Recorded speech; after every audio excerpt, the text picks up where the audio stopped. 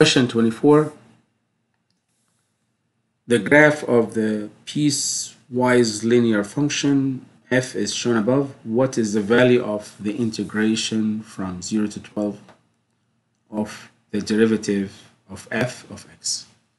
When you see the integration of the derivative of a function, both they cancel each other, so you come up with the function itself. So it will be the function itself from 0 to 12.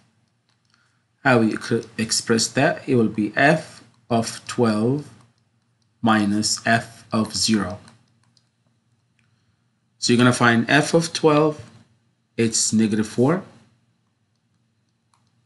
and f of 0 here is 4.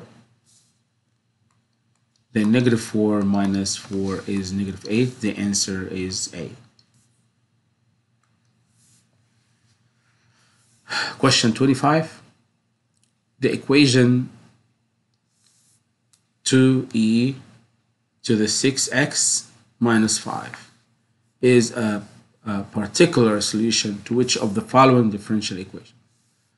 If you see all of these equations, you're gonna find dy over dx or y dash, y prime, and also you have y.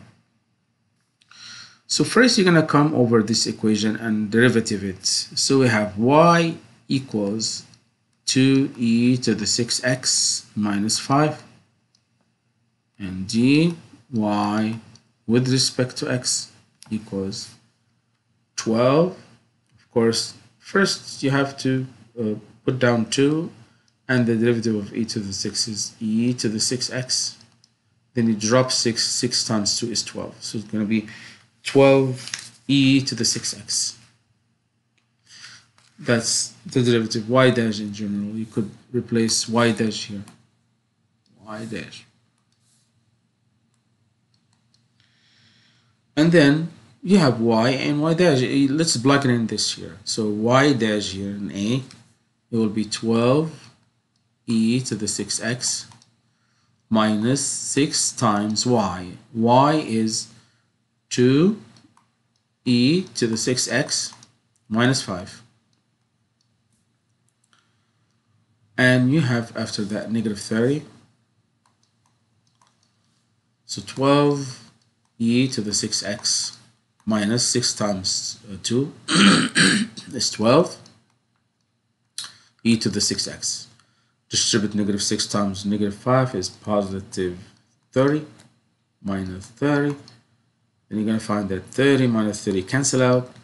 12e to the 6 minus 12e to the 6 cancel each other. Then it will be 0. If you try that on here, you're not going to find equals 0 at all with B and C and D. The only solution for that is A.